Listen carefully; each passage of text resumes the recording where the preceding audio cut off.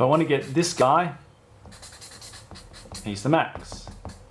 If I want to get this guy, he's the min. What about this guy? What about the guy that's second or third, etc.? Analytics can help with that as well. Let's watch the video. These are short 2-minute sessions designed to help you solve real problems, not just wander through the syntax. In this session, we'll look at more on window boundaries. Let's do a quick recap on what we covered in the last video.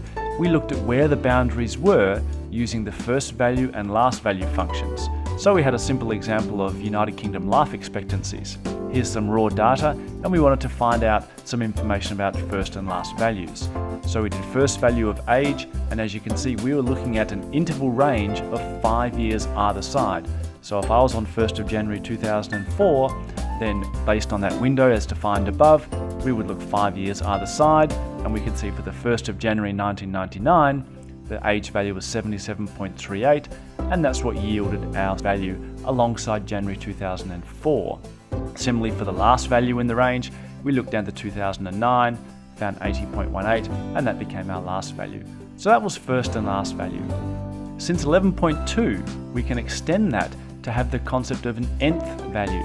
Now, what's the significance of an nth value?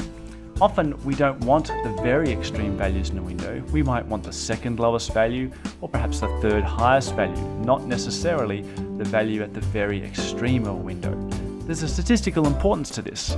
If you look up our order statistics on Wiki, you can see that when you've got a sample of data like we have, see I've just picked some random numbers, from time to time it's actually more beneficial to eliminate the outlying values and then use the result to do some sampling. And that's where nth value might be able to come in useful.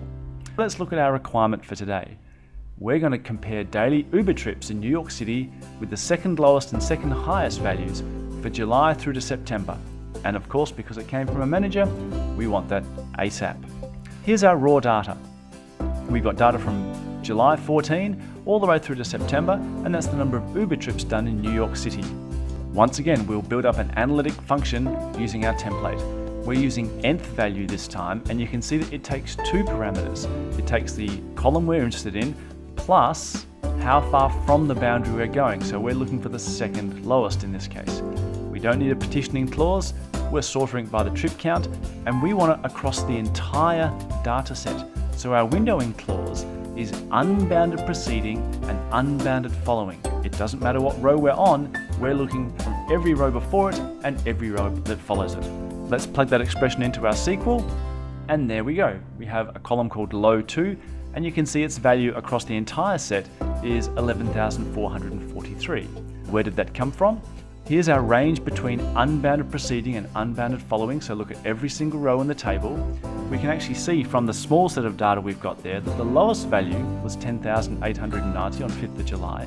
The second lowest value in the entire table was actually the one below it, 11,443. And because it's the second lowest value, that's the one that becomes populated for our low2 column. Once we've got that, we could easily do a percent comparison by using that nth value within an expression.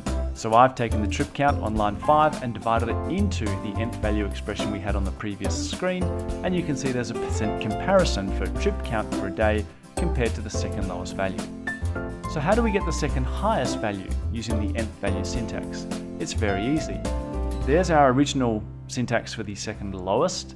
All we do is we add from last into the nth value expression, and that tells us to count 2 back from the top as opposed to 2 from the bottom. The rest of it is unchanged. We can plug that into our SQL, and now we have the second highest value. And you can see by scanning down through the data there that the highest value was 13th of September, and the second highest was on the 5th of September of 42,319, and that's what gave us our high 2 column. You can run these scripts for yourself by clicking on the live SQL link below. In the next session, we'll look at how Windows deal with the problem of nulls in the window range. Thanks very much for watching, and don't forget to keep it simple with SQL. We'll see you all again soon.